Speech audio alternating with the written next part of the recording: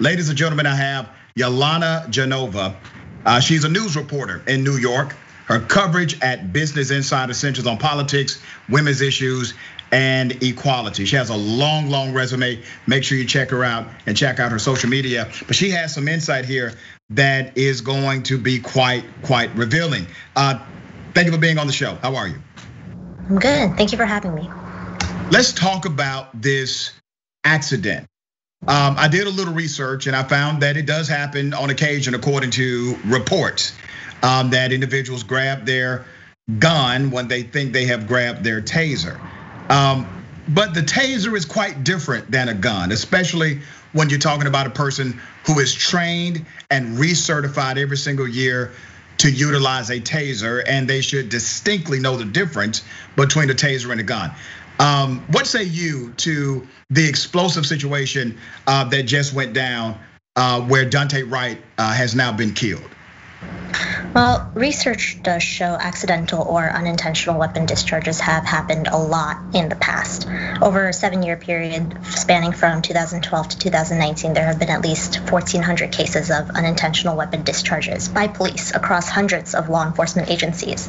So it's quite common. And in those 1,400 plus cases, at least 21 people have died from it and become casualties. Now, are we just taking this at face value? Because when you say that, I'm thinking, okay, I think some of these cops are lying. I'm not saying all of them are lying, but that seems quite staggering to have that many individuals who are trained to utilize weaponry accidentally shoot someone and accidentally kill people in the process. So here's my question on the other side. If you can mistake a gun for a taser, how many of these cops mistook their taser for the gun, right? How many cops said, I was reaching for my gun, but I actually grabbed my taser. And so the person is still alive today because I tased them rather than shot them. Do we have any data on that? There hasn't been any data on that as far as I know, at least. But the striking part about these numbers is that they likely don't reflect the reality or the gravity of the situation. And that's because law enforcement agencies have very different reporting requirements across the board. And that makes it very difficult to quantify exactly how many times officers have unintentionally discharged their weapons and how many times this has happened in the past. But we do know that this has happened in the past a lot because of these numbers. Why is it that we don't have a federal mandate to report something as serious as shooting someone and a cop saying, oops? Why is there no mandate to report this? Well, it really depends. It's a state by state legislation thing. So a lot of times there is no negligent homicide law, for instance. In Iowa in 2009, there was no such thing. And I mean, that carries over in a lot of cases. And one of the most prominent cases is what happened with Eric Harris in Oklahoma. Eric Harris was a black man, and there was this officer who shot him after screaming taser, and he shot him with a gun instead of a taser. So it's very prominent. That happened in 2015. You know, I looked up the negligent homicide statute, and some states have it, and many other states that do have this statute, it's not even a felony if someone is convicted of negligent homicide, because to meet the statutory requirements, it means that you had no malice intent whatsoever. So yeah, you basically get a slap on the wrist, even if you are able to be successfully prosecuted. And I'm thinking about Maryland. Maryland just passed this massive law where you can be punished up to 10 years in prison for excessive force. Earlier this morning, I had a conversation with a guy named Dr. Cedric Alexander. Dr. Alexander is a former police chief, former deputy mayor, and he's the former president of NOBLE, the National Organization of Black Law Enforcement Executives. And the way he broke this down is he said no one else, none of the other cops thought this was a situation where a taser was even needed, because she was the only person that pulled out anything, right? And he says this is a simple case of a police officer being more aggressive than is necessary. Do you think some of these accidental discharges or cops saying, hey, I didn't mean to pull the trigger, is this also connected to the aggression associated with their attitude toward the person they're trying to apprehend or possibly trying to kill? It could be, yes.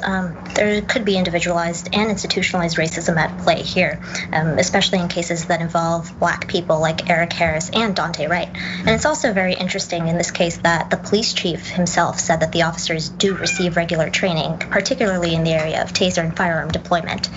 But even with police trainings, accidental discharges still happen. It just seems so extreme. You have an individual who's been on the police force 26 years. She's president of the local police union. A taser is yellow, the handgun is black, a taser is plastic, the handgun is made of steel. The taser is light, the handgun is heavier. I mean, the list goes on and on. At some point, you have to even question, and I know this sounds really, really cynical. Is it possible that this was not accidental at all, but made to look accidental if you know you can get away with it? And I know that sounds so just like there's no way anybody would think that, right? But people are questioning the legitimacy of even the accidental defense. What do you say to that? I think it's really hard to speculate what goes on in a person's mind, but I mean, these accidental discharges can happen because of a variety of factors. There can be muscle spasms involved, an adrenaline rush could cause it, for instance, and it could also be individualized racism that's the driving force behind it.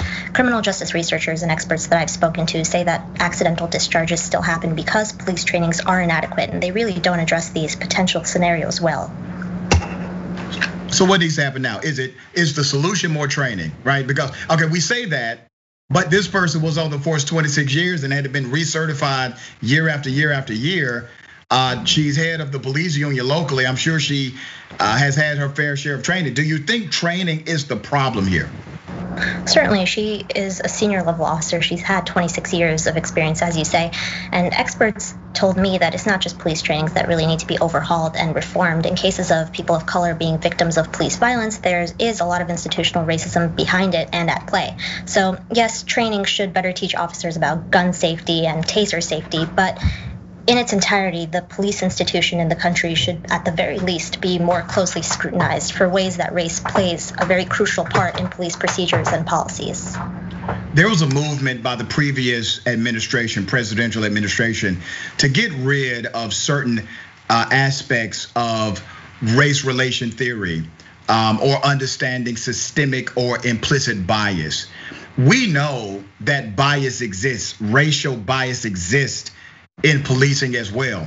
But we also know that there's a fight to stop anyone from having legitimate training or legitimate conversations inside of their police agencies. How do you think we overcome that barrier when so many of these police agencies are truly independent agents? They are localized. There's no federal mandate for them to undergo this training so that they can have a better understanding of their own biases.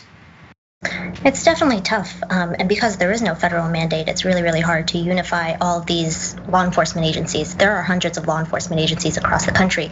Some experts have suggested to me that there are certain measures for gun safety that are taught and emphasized in police trainings, and those are places that people can start. For example, when you're handling a gun, you always have to assume that it's loaded. You keep your finger off the trigger until you're absolutely sure that you need to pull it. Those are some of the measures that are taught, and seemingly they're not taught very, very well. So that's a place to start. Yeah, it's sad. It's in our face again. I mean, just down the street, literally, you have a trial going on of an unarmed black man being killed by another cop. Benjamin Crump said he would have thought that cops, especially in that area, would have been on their best behavior. That's a direct quote from Benjamin Crump. If it's training, then that's fixable. But if it's systemic racism, you got some folks, they're gonna be racist no matter what. I don't care what training they go through. How do we get rid of those people from the ranks of law enforcement? Well, it takes a lot of education, right? And that's a whole huge endeavor to undertake. It's very complicated, and there are initiatives out there like defund the police or reform the police, various types of initiatives that are trying to position the police and their systemic racism at play against each other. And the functionality of that is that maybe it will be reformed in some way, maybe it will not be, but it really depends. Yeah, they better start reforming because the way this thing is going, the nation will be severely divided, even more so than it is now. I appreciate your time today. Thank you. It was a joy. Thank you. Thanks for watching The Young Turks. Really appreciate it. Another way to show support is through YouTube memberships. You'll get to interact with us more. There's live chat emojis, badges. You've got emojis of me, Anna, John, JR. So those are super fun. But you also get playback of our exclusive member-only shows and specials right after they air. So all of that, all you gotta do is click that join button right underneath the video. Thank you.